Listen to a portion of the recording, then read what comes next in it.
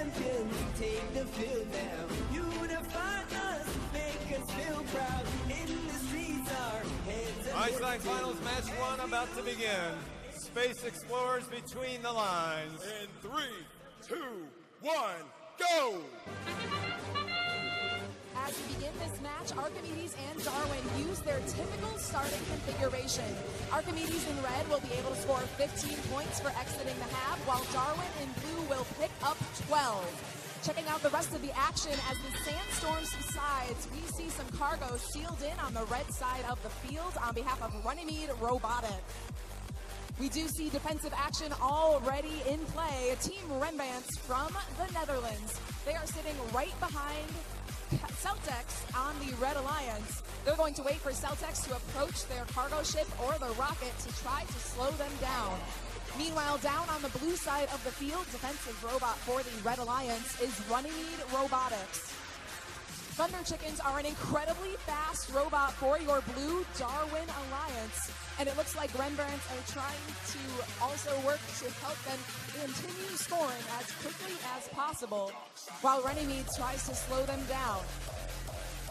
Thunder Chickens drop off 3 more points for your blue Alliance. Current score with under a minute and a half remaining in the match. A very tight advantage to your Red Alliance, 53-49. More cargo coming on the red side of the field. We also see Celtex working on hatch panels now. McQuantico Bears of the Red Alliance, they're collecting some cargo, typically a very strong hatch panel robot. They are going to drop cargo off into the lowest level of the Red Alliance rocket on the near side of the field. Each piece of cargo worth 3 points. McQuantico now adding 3 more to that Red Alliance lead.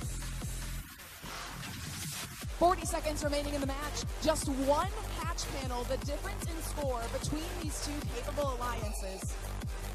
Thunder Chickens looking for a place to drop off some cargo. The only safe spot is in the Blue Alliance rocket. There are only empty cargo bays inside of that rocket. 20 seconds left, still a red Archimedes advantage. Robots now racing back to the hab. Both alliances can do double hab 3 climbs. McQuantico is trying to make it happen, but so are the Brightman Techno Dogs. It looks like a level 2 as well for the Red Alliance as time expires. The final results coming up on the screen for you now. By 6 points, take a look at those final results in favor of the Archimedes Red Alliance. 107-101 in